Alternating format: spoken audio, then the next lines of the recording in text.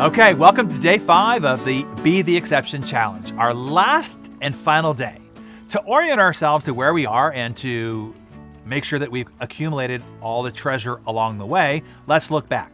On day 1, we reclaimed our life. We took back control of our reins. We set you free. We reestablished that your life is your life. It's your own damn fault, good or bad, which gives you 100% control. Thus, responsibility over every single area and circumstance of your life. This liberates you fully and gives you the ultimate personal power to direct your destiny. On day 2, we put a lid on your punch bowl. We are no longer allowing people to pee in our mind, corrupting it with people gossip, sensationalized problems of the world, and political gobbledygook. Day 3, you were given the greatest tip on how to become one of the rich and famous. No matter where you start, how bad or bland your life or results are now, this is a sure bet. Your royal flush, your super trifecta, your jackpot winning move, and I hope you've started to make it. On day 4, we gave you a whole new perspective on who you are and what you are capable of. Not from a 10x perspective, that would still be just scratching the surface, but from the perspective of the alpha and the omega, and getting you to start swinging in that direction. And here, day 5, we need to fortify you with what you need to go forth and prosper. Understand this. Transformation, realizing your potential and becoming successful is not an event. It is a journey, a year over year, month over month, week over week, day over day, moment over moment, never ending and always evolving, twisting and turning journey, an epic, heroic journey. And the most important influence on that ongoing trek will be who you journey with, who you choose to walk with you on this heroic journey. And depending on who they are, they will either speed you up or slow you down. They will either help you find the best routes or they will help you get lost.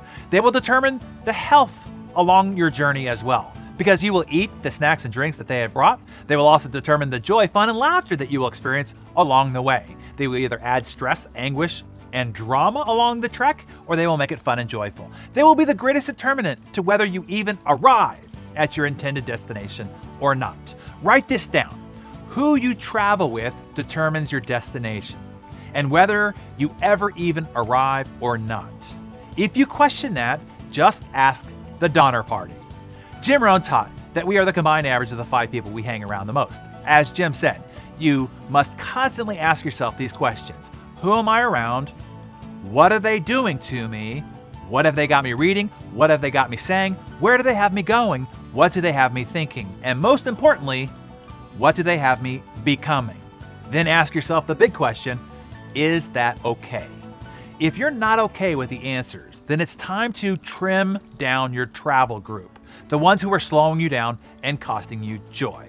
Then you've got to replace them with experienced travelers and speedier trekkers. You see, as human beings, we raise or lower our performance to match the expectations and the performance level of our reference group.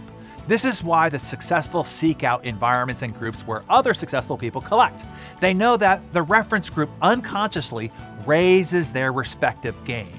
If you want to take your life to the next level, too, you will need to access a high-performing reference group to associate with.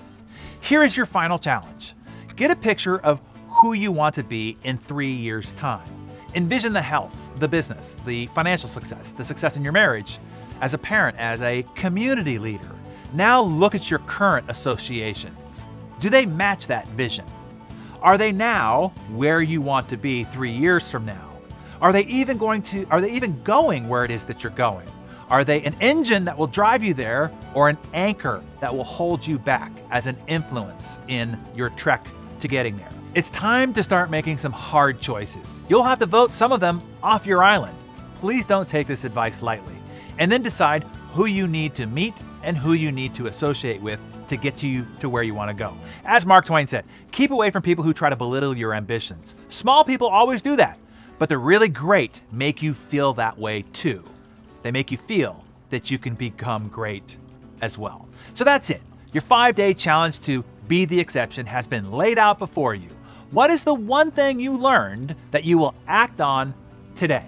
Share your thoughts and action in the comments below, and I look forward to reading them.